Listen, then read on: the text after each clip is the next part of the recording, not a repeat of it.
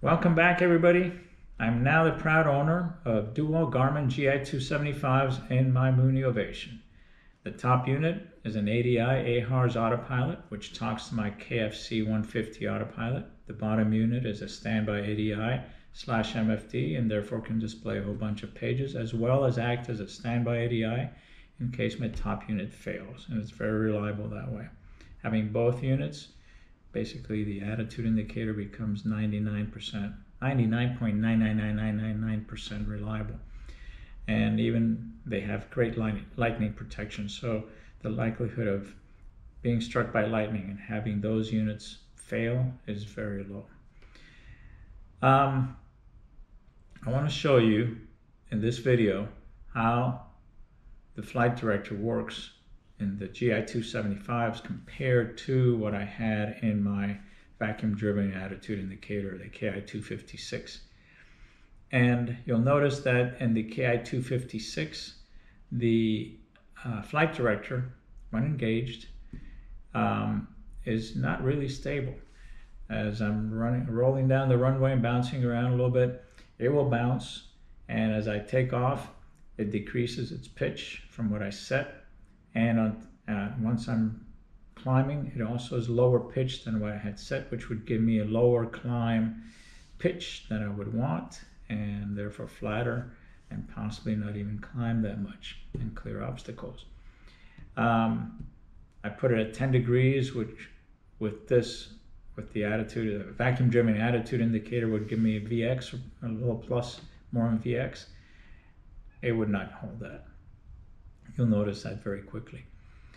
And there's parallax because the two units, the flight director and the little airplane to match to the flight director, are on separate planes.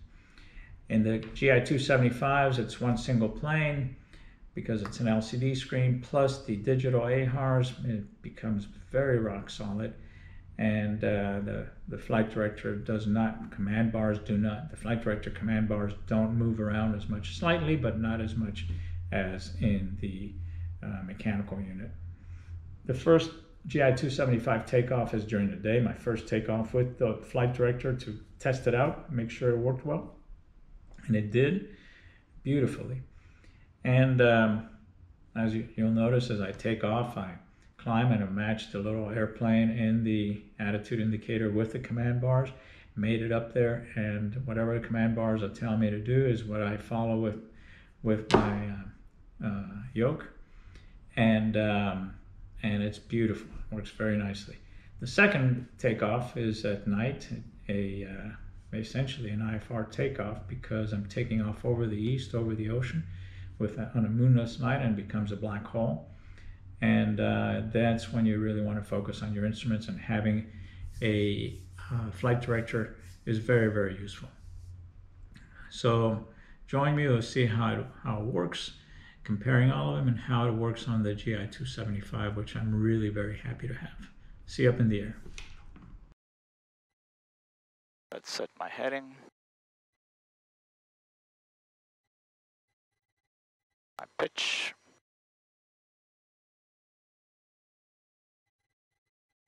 All right, I'm going to put pitch up to 10 degrees.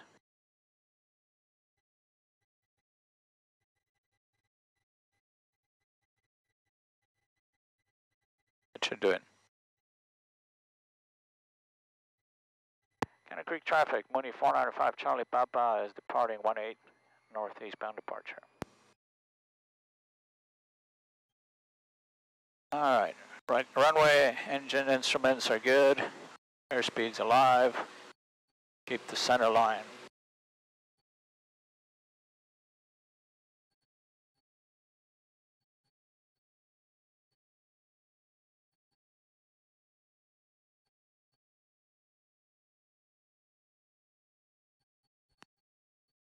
Gears coming up.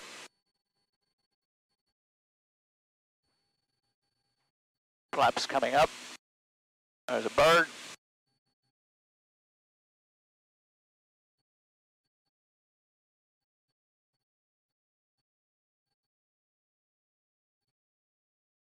That is bumpy.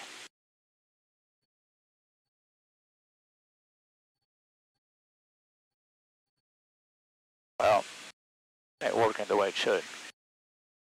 Cannon Creek traffic, Mooney 495 Charlie Papa, departing traffic northeastbound.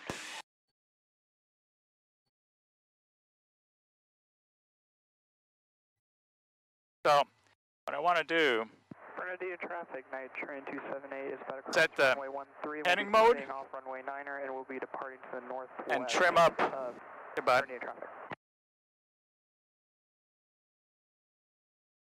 8 degrees. See how I end up,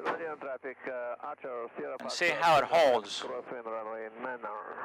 That's where I want to be for takeoff eventually on climb. We'll see how well it holds and how well guys made it.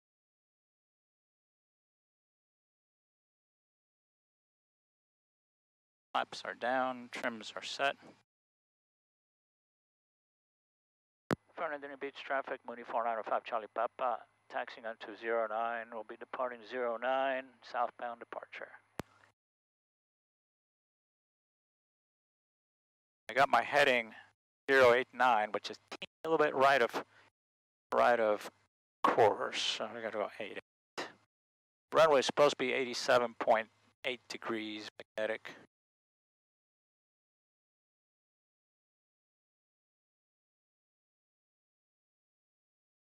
Okay, I'm getting on the correct runway. Get that guy, make sure he's out of the way. Line me up.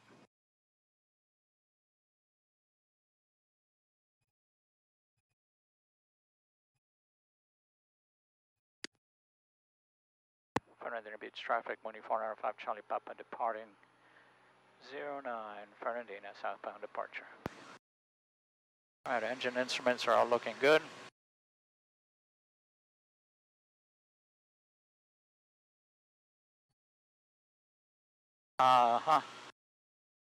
Fernandina traffic, night train 278 is going to make a turn cross one for a crosswind departure to the northwest. Looks good. Fernandina traffic. Yeah, it's holding good. Gears coming up. Fernandina traffic, Archer Sierra Foxtrot to new left base, runway 9er, touch and go. And my flight director is doing just perfectly. Flaps coming up.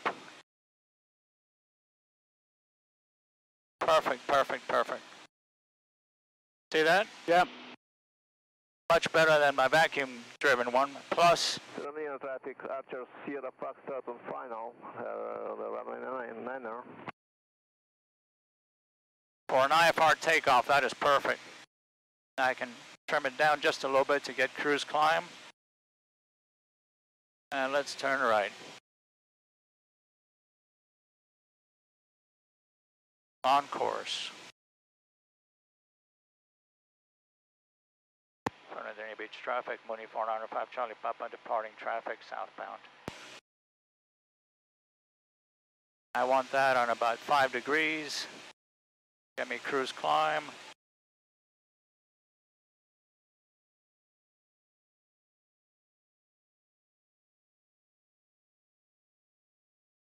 Drop it down some more.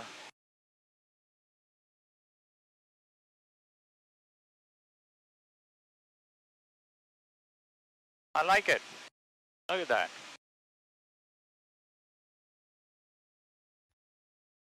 Let's put the heading bug on. And I'm going to sync it for a second. And I'm going to go up on the flight director to show me 8 degrees.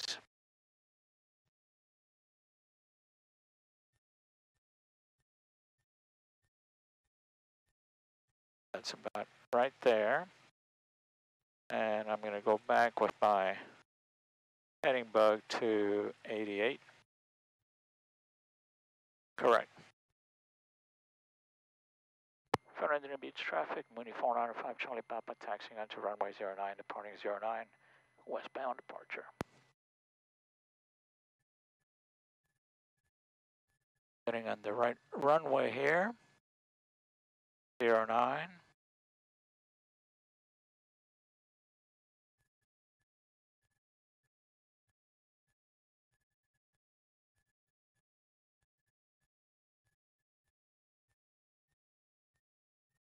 Get on the center.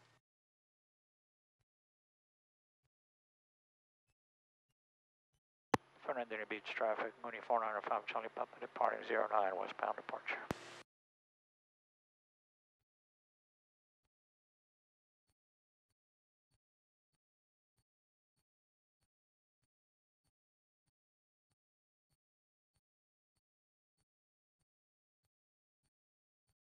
Okay.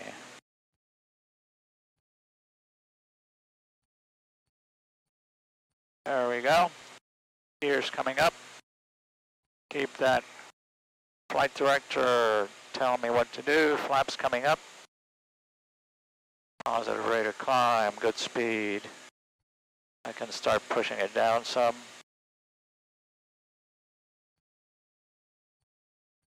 Get up to 105.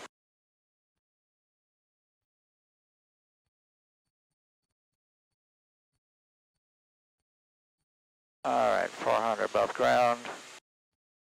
Let's turn left. 105. Let's get to cruise climb.